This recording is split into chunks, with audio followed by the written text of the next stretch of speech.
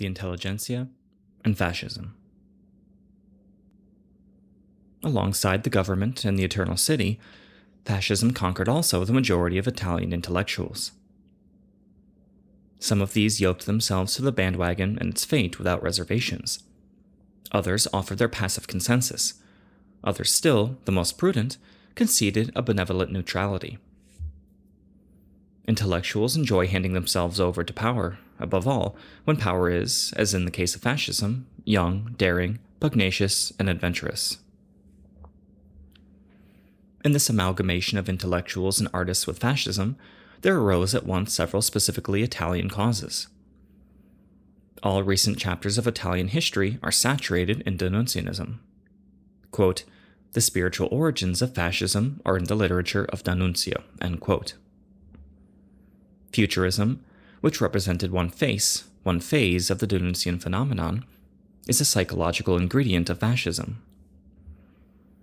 The Futurists greeted the War of Tripoli as the inauguration of a new era for Italy, while D'Annunzio would eventually become the spiritual leader of Italian intervention in the World War. Futurists and D'Annunzians created in Italy a megalomaniacal, anti-Christian, romantic, and oratory mood. The new generations cried for, as Adriano Tilger and Arturo Labriola have remarked, the cult of the hero, of violence and war. Within a people like the Italians, fiery, meridional, and prolific, hot-blooded and fueled by their meager territory, there existed a latent tendency towards expansion. The above ideas found, as a result, a favorable atmosphere in Italy. The demographic and economic factors coincided with the literary suggestions. The middle class in particular was easily enraptured by the D'Annunzian spirit. The proletariat, led and controlled by socialism, was less permeable to such influence. The idealist philosophy of Gentile and Croce cooperated with this literature, as did all the importations and transformations of Germanic thought. Idealists, Futurists, and D'Annunzians sensed a kinship with fascism. They accepted their parentage of it. Fascism was joined to the majority of intellectuals by a sensitive umbilical cord. D'Annunzio, though, did not incorporate himself into the fascist project, within which he was unable to play the lieutenant. He did, however, maintain cordial relations with fascism and did not shun its platonic love.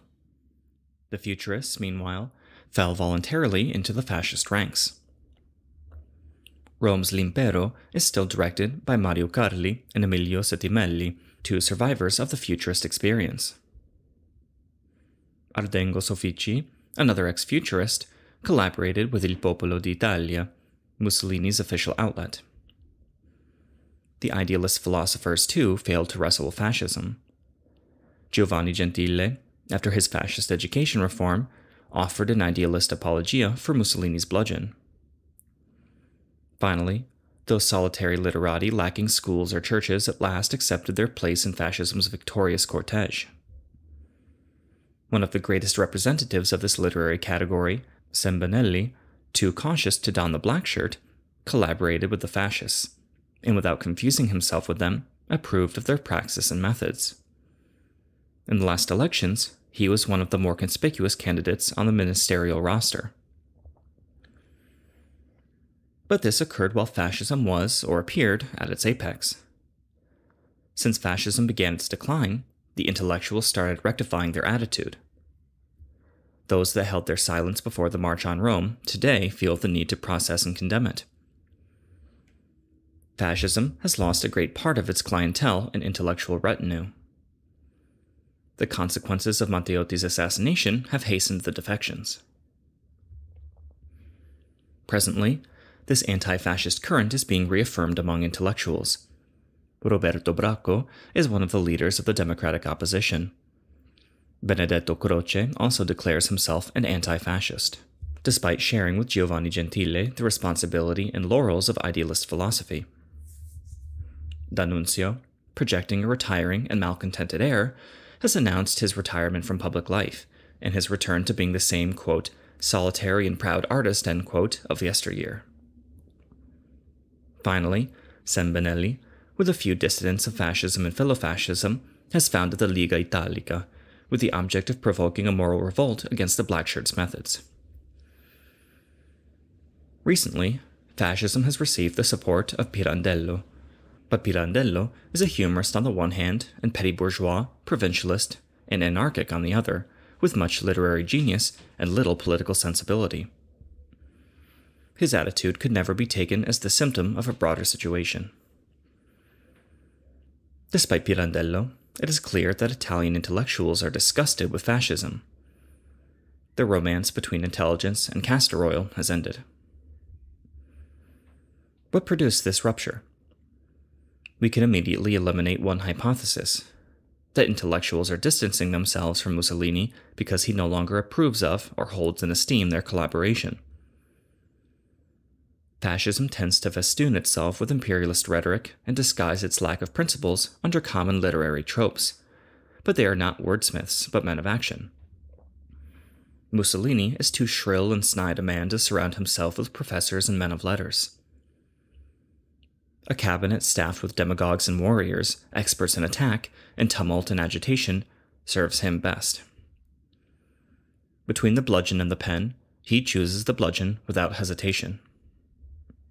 Roberto Farinacci, one of fascism's current leaders, the principal actor of its last National Assembly, is a colossal enemy not only of freedom and democracy, but of grammar as well.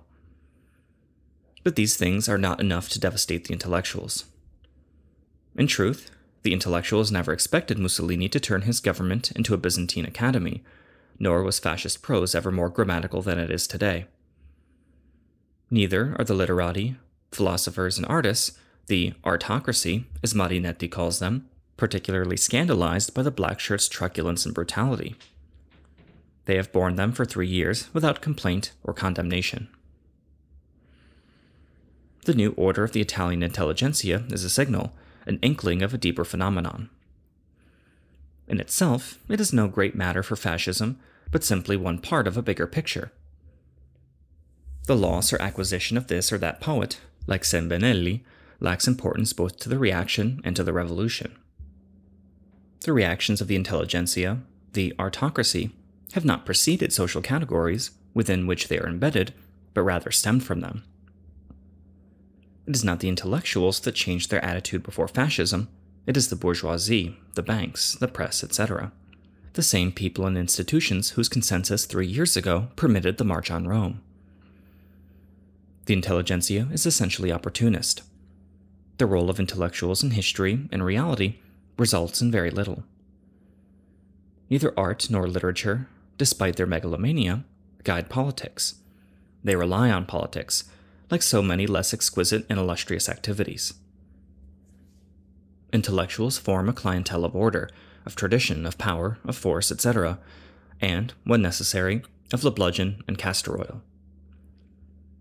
Some higher spirits, some inventive minds, escape this rule, but they are the exceptions. Middle-class people, artists and writers, generally lack revolutionary aptitude and flair. Those that actually dare to rise against fascism are totally innocuous. Sembinelli's Liga Italica, for example, does not wish to be a party, nor does it intend to act politically. It defines itself as, quote, a sacred link for unfolding its sacred project, for the good and the rights of the Italic nation, for the good and the rights of the Italic man, end quote. This program may be very sacred, as Benelli says, but it is also very vague, gaseous, and ingenuous.